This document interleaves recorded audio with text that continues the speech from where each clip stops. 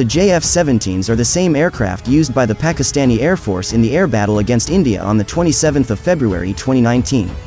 The result of the air battle was a landslide victory for Pakistan, when its Air Force fired 2 Indian aircraft, a Sukhoi 30 Maki and Bison MiG-21. Pakistan also captured an Indian pilot Abhinandan during this air battle. India was completely deprived of situational awareness by electronic jamming systems used by Pakistani aircraft during the encounter. The Indian High Command was so confused, he allowed the Indian Air Defense to shoot down its Mi-17 helicopter, thinking it was a Pakistani F-16.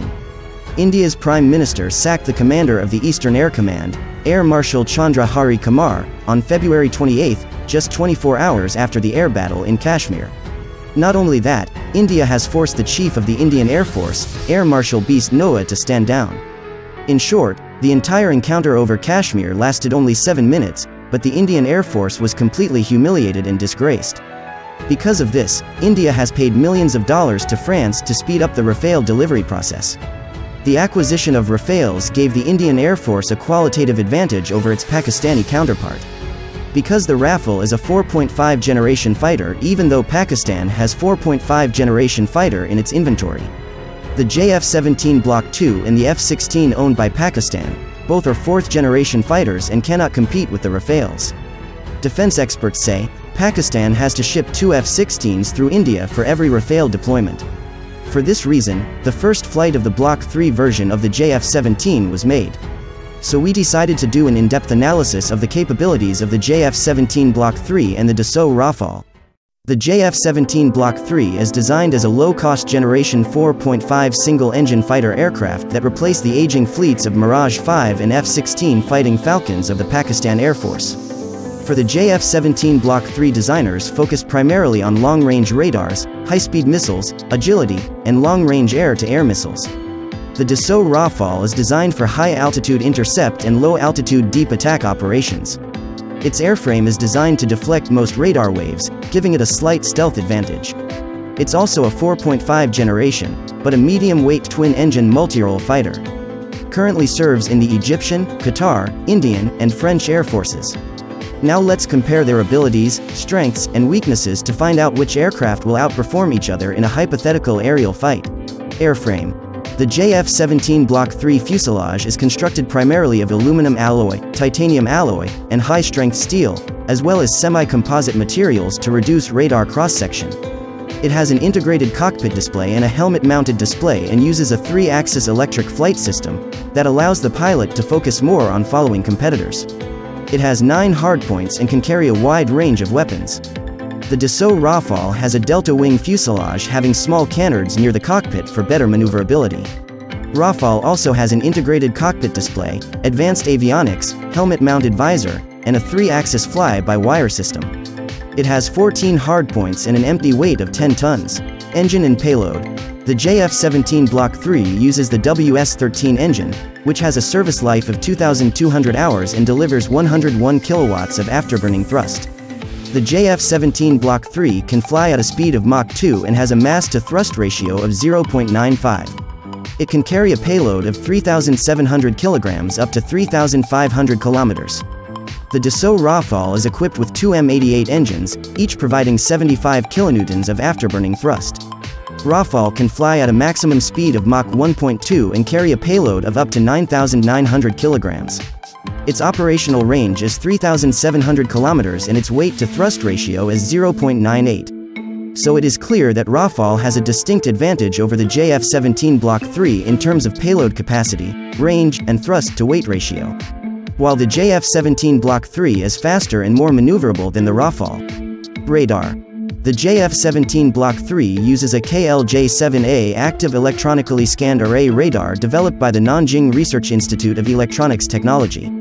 It is a state-of-the-art radar that operates more than 1,000 transmit and receive modules per second, which makes it very resistant to interference. It operates 11 different working modes, such as BVR mode, WVR mode, and ground surveillance mode. Its detection range is up to 170 kilometers and it can track 15 targets at a time and attack 4 of them simultaneously. The Dassault Rafale is equipped with an RBE-2 radar system developed by Thales. It is also an electronically scanned array radar that has a detection range of up to 100 kilometers. It can detect 40 targets at a time and track 14 while attacking 4 targets at a time. Although both jets use AESA radars, Rafale's radar range is comparatively smaller than that of the JF-17 Block 3 radar. Armor. The JF-17 Block 3 is a multi-role aircraft that will carry a wide range of weapons, including beyond visual range air-to-air missiles, anti-ship missiles, cruise missiles, precision-guided bombs, general-purpose bombs, and nuclear bombs. In air-to-air armament, the JF-17 Block 3 will carry the air-to-air missiles PL-5, PL-10, PL-12, and PL-15. The PL-5 is a short-range air-to-air missile guided by an infrared guidance system. Its operating range is between 500 meters to 16 kilometers. Its design is loosely based on the famous AIM-9 Sidewinder missile. The JF-17 Block 3 will be equipped with a PL-12 air-to-air guided missile for mid-range BVR operations. It uses active radar guidance to track its target, but it is also equipped with a passive search mode to avoid aircraft jamming. The effective range of the PL-12 is between 70 and 100 kilometers with extreme accuracy. For air-to-air long-range operations, the JF-17 Block 3 will operate the PL-15 missile, which has a range of 200 to 300 kilometers. It uses active radar guidance to track its targets and can fly as fast as Mach 4.5. In terms of air-to-surface weaponry, the JF-17 Block 3 will deploy a wide range of weapons, such as the Rod cruise missile, LS-6, laser-guided bombs, precision-guided bombs, as well as general-purpose bombs. In air-to-surface weaponry, Rafale operates Scalp cruise missiles designed to hit high-value military installations deep into enemy territory. Its range is 200 kilometers with lethal accuracy. Dassault Rafale also operates Hammer air-to-surface missiles, as well as laser-guided and precision-guided bombs, as well as various other types of munitions. For air-to-air weapons, Dassault Rafale operates Mica's short-range air-to-air missiles and Meteor's modern mid-range air-to-air missiles. The Mica is the all-weather, short-range, fire and forgot air-to-air missile. Its range is between 800 meters and 80 kilometers. It uses an active radar homing guide and an infrared homing terminal guide to track its target. It can also change its trajectory in the air through an inertial guidance system. For long-range flights, Dassault Rafale operates the Meteor's famous air-to-air missile. Meteor missile has a range of up to 100 kilometers. It uses active radar guidance to track its target and can reverse course in the air using an inertial guidance system. Both Mica and Meteor are capable of firing missiles into the air with lethal accuracy.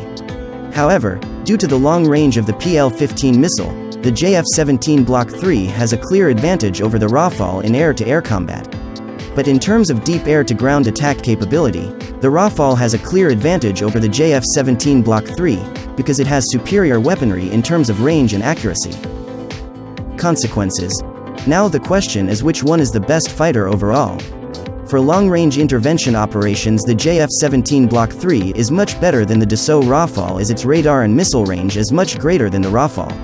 On the other hand, the Dassault Rafale is much better than the JF-17 Block 3 for low-altitude penetration and deep attack capabilities, so if a country needs a cheap and long-range interceptor, it will go for the JF-17 Block 3, and if you need a plane with deep impact capability, then Dassault Rafale is a perfect choice. That's all on the topic today. Subscribe to our YouTube channel for more videos and updates. Thanks for watching and have a great day.